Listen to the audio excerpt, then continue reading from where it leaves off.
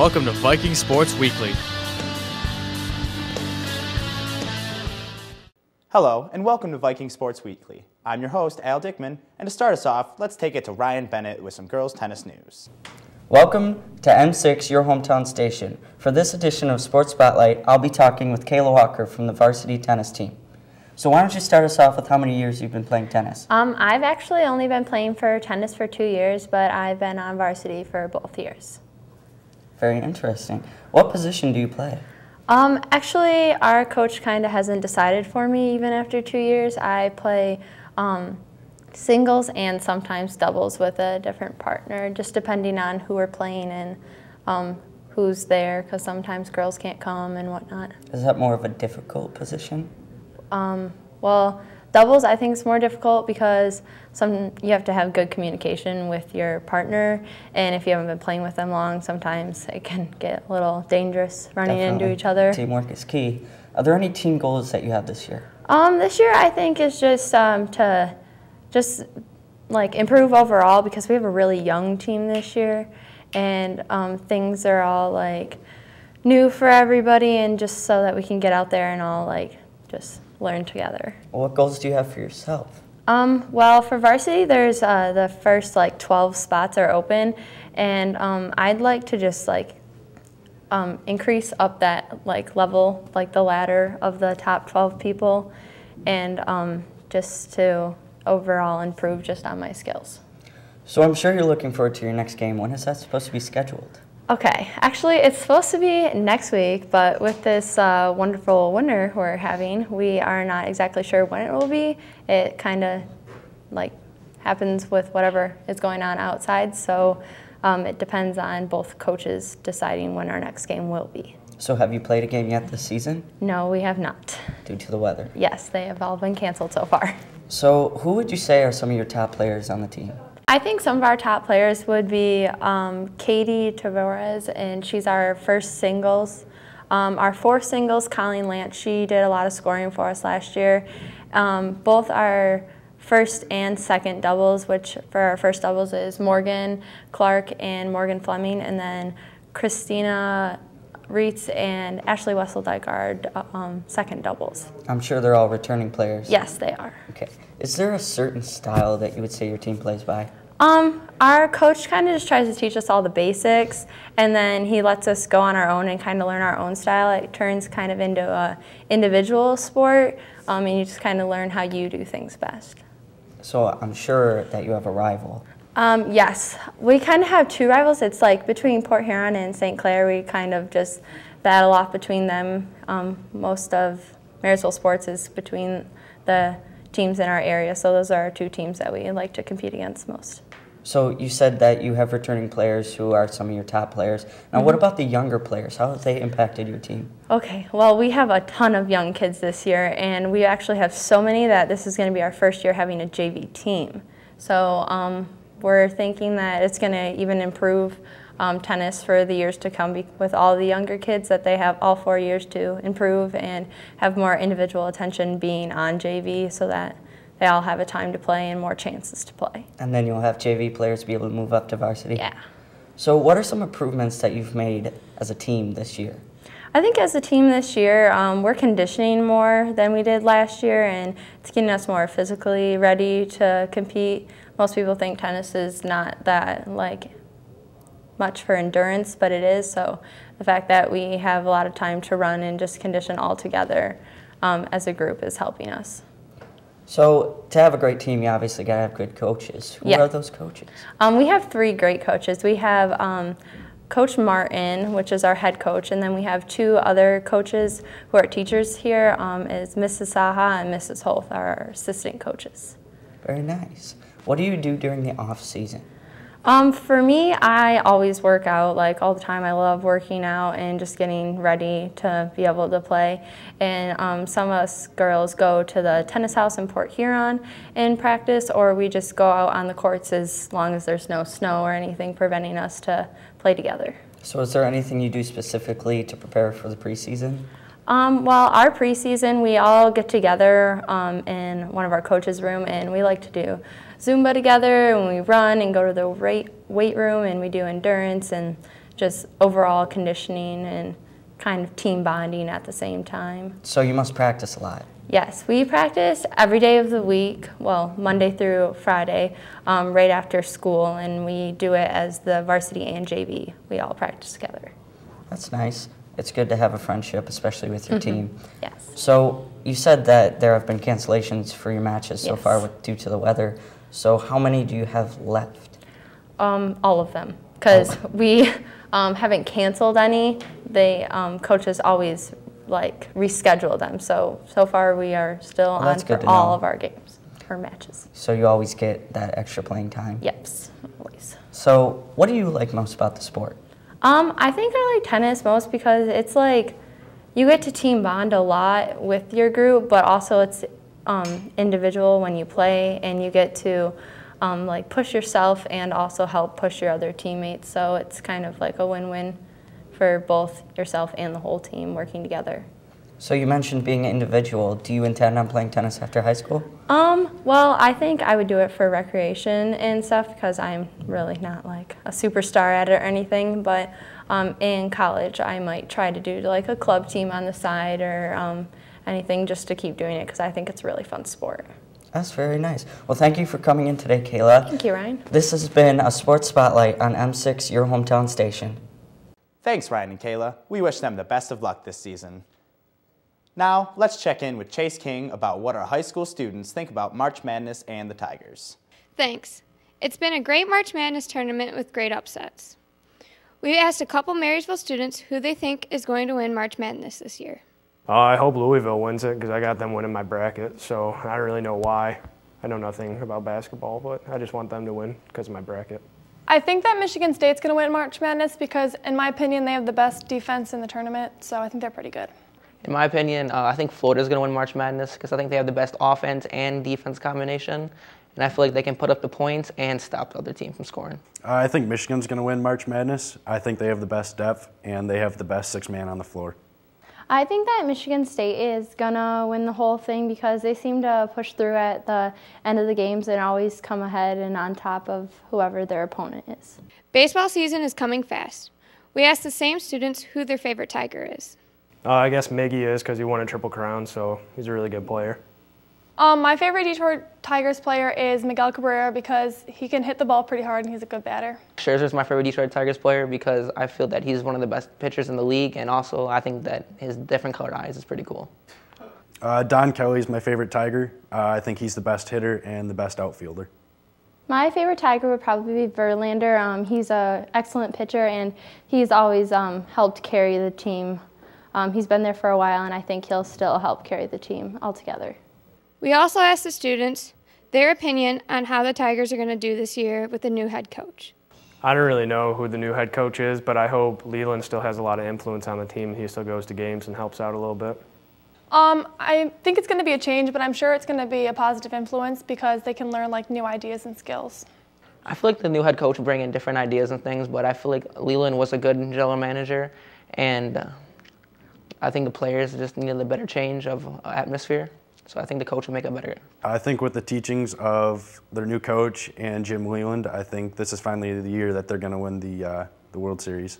I think the new head coach is going to just bring different aspects to the team. I think it's good because he's younger and he might have different newer ideas that they haven't seen before, but I think it'll be a different change atmosphere, but overall it'll help out. Now back to you. Our students certainly have some interesting thoughts, and I can't wait to hear the Tigers get started. I also can't wait to get back on the golf course. Our boys golf team is underway, and Ashley Hall has more with Dalton Cracklin.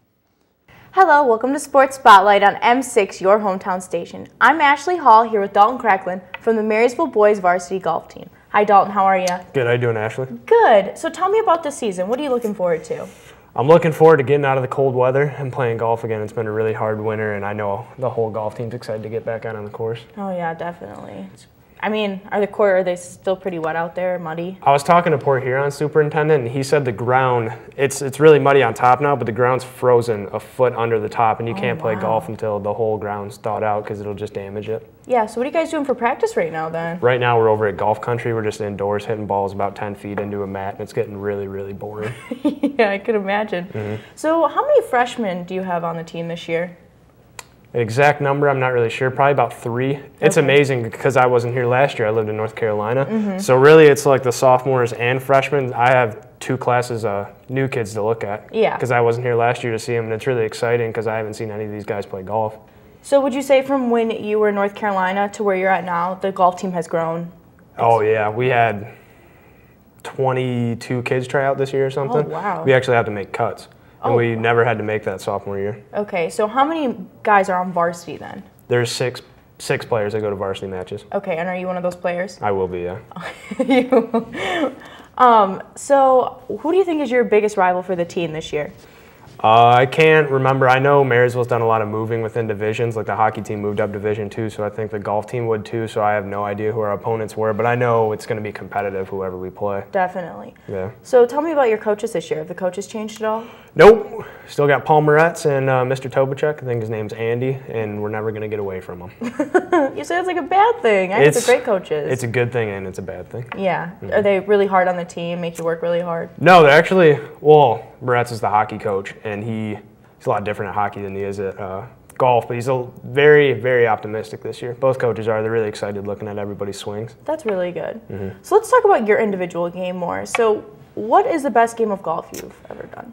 9 holes, I've shot a 37, and 18 is a 76. Oh, wow. Good for you. That's really good. And was that at a competition, or what was it? No, that's just well, it was playing competitively. My dad would drag me out to the dog fights at our local course, and I'd try to win him some money. So he'd bring me out there. All right. Do you have a really good golf story for us? Yes, I do. All right, let's hear it. Me, Michael Gaffney, Dylan McNeil, and Kyle King went to a golf outing this past fall at the Elks Golf Club, and Kyle all day was just obsessed with trying to get the governor off of his golf cart. He said he would toy with it, and he ripped open the seat, and he pulled out a plug, which he thought was the governor, happened to just be a spark plug or something. Couldn't start the car back up, and I've never laughed so hard in my entire life. Yeah. And Kyle's freaking out. He's like, dude, you got to get your cart behind me, and you have to push me all the way back into the clubhouse. And I said, Kyle, we are leaving the cart here. We're not going to do anything with it. And amidst all the laughing and how mad I was at him, I turned to him and I said, Kyle, why'd you do this? And he turns to me with the most innocent face. He says, I want to go fast. There you go. That sounds like a great story. Thank God Michael Gaffney was there, though, because he ended up fixing the golf cart. That's awesome. So how many years in total have you been golfing? I started playing seriously my sophomore year. Your sophomore year? Yeah. Okay, did you play for fun before that with family? Yeah, just with my dad. I'd play maybe once or twice a month, just joking around. All right, so did your dad teach you all the techniques and such? He started me off on the wrong foot, probably. He taught me how to swing club and the grip, but then sophomore year, I learned a lot with the seniors that were there, like Daniel Bond and Trevor Spencer, and Moretz is a good golf coach. He helped me out a lot, too. All those names I know they're all really good golfers, too. I actually just picked up this past season, my senior year, for fun to golf, and it was pretty good. It's a lifetime sport, so it's not necessarily good to compete with, but it's good to know that way when you get in the business world more that you can, use that later on. And there's a huge difference between casual golf and competitive golf, too. Oh, definitely. Different atmosphere. Relaxed. But thank you for coming in today, Dalton. I really appreciate it. It's good talking to you. Yep. I'm Ashley Hall from M6, your hometown station. Viking golf seems to be in good hands for another exciting season. There was also some excitement at the debate table over several hot topics. Dalton Cracklin is joined with Alex French and Kyle King. Hi, welcome to Hot Topic on Viking Sports Weekly. I'm Dalton Cracklin. These are my experts, Kyle King and Alex French. Our first discussion today is the NCAA tournament.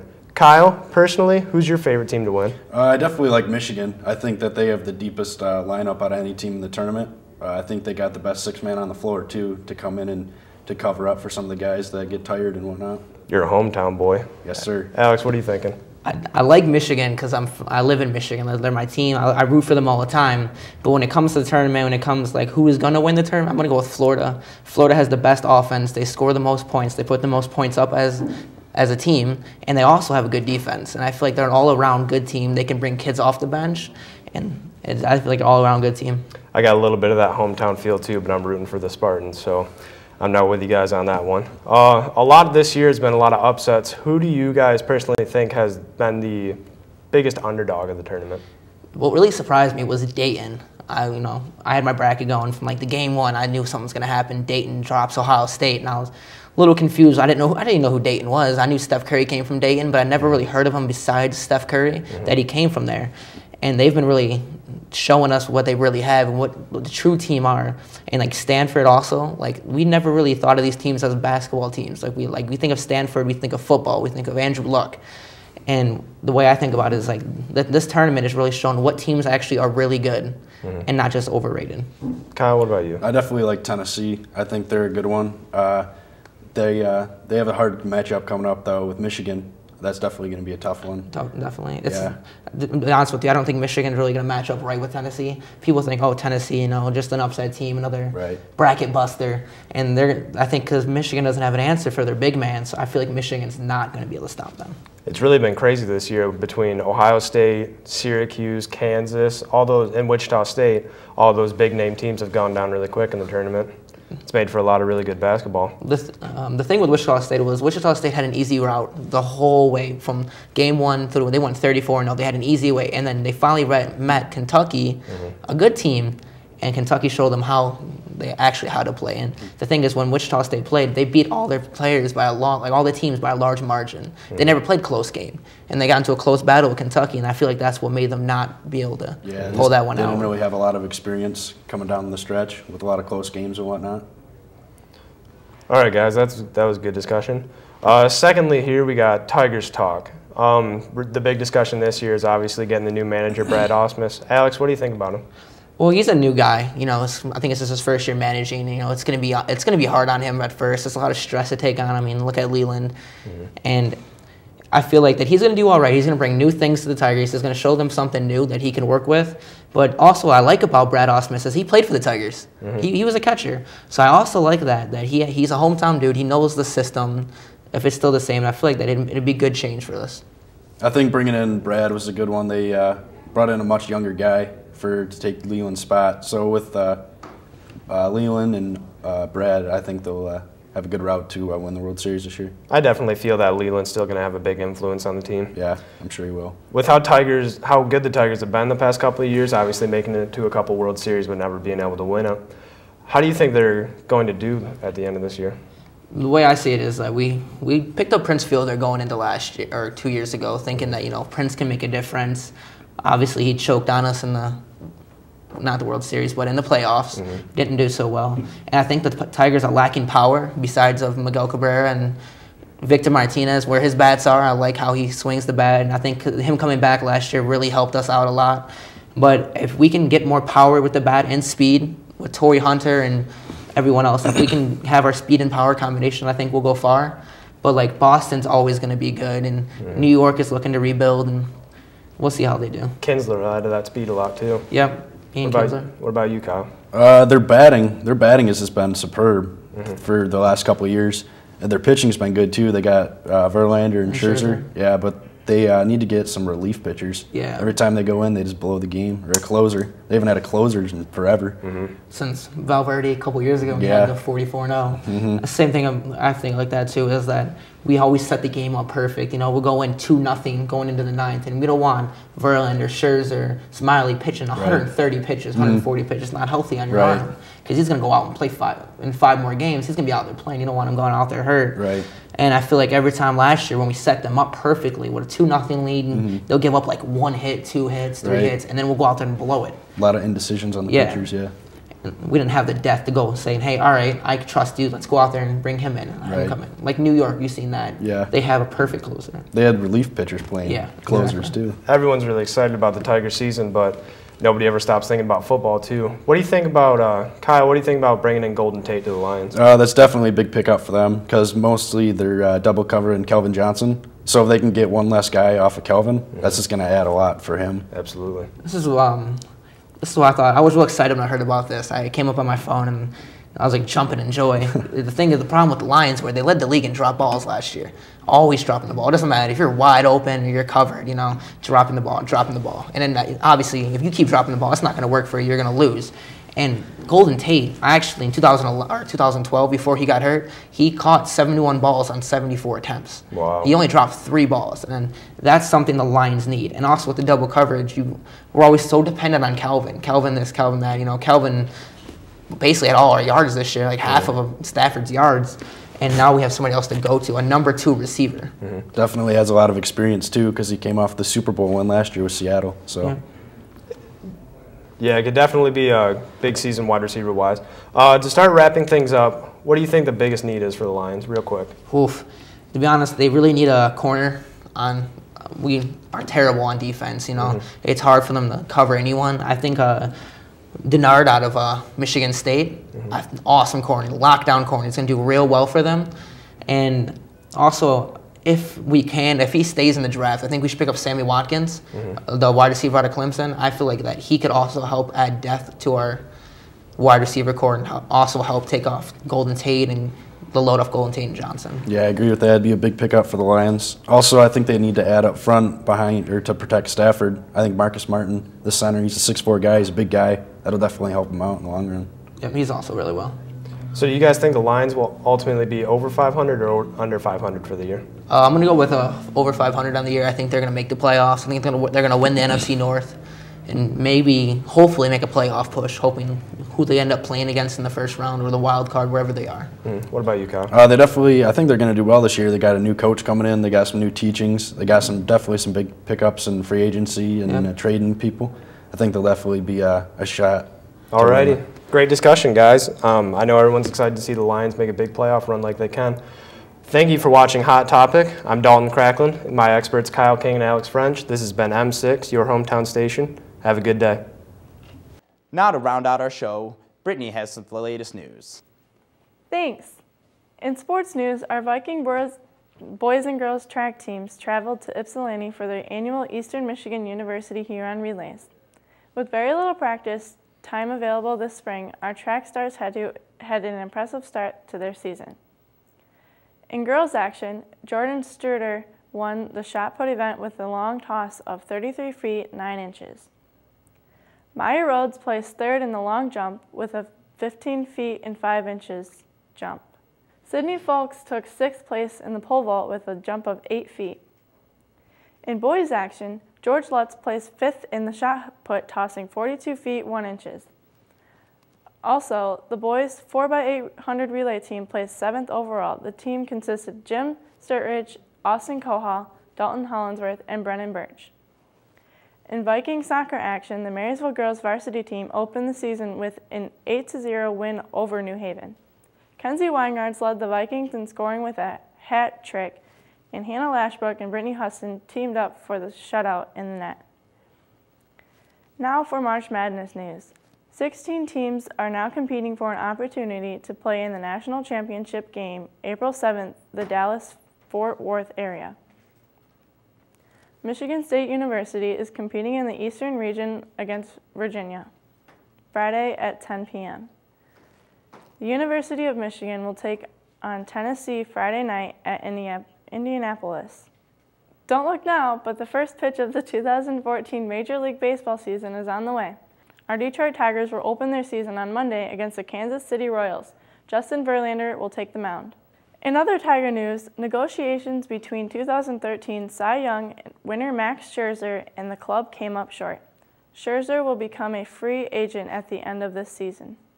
He hopes to become one of the highest paid pitchers in baseball with a long-term contract. Meanwhile, the Tigers continue to tweak their roster as injuries have created openings. Relief pitcher Bruce Rondon will be out for the season with a shoulder injury, and the shortstop position is up in the air. This, and filling the middle of the lineup hole vacated by the Prince Fielder trade, should keep new manager Brad Osmus busy all season. Good luck, Tigers, Spartans, Wolverines, and Vikings. Back to you. Lots going on in the sports world. I hope you'll join us again next time on Viking Sports Weekly for M6, your hometown station. I'm Al Dickman. Thank you for joining us for Viking Sports Weekly.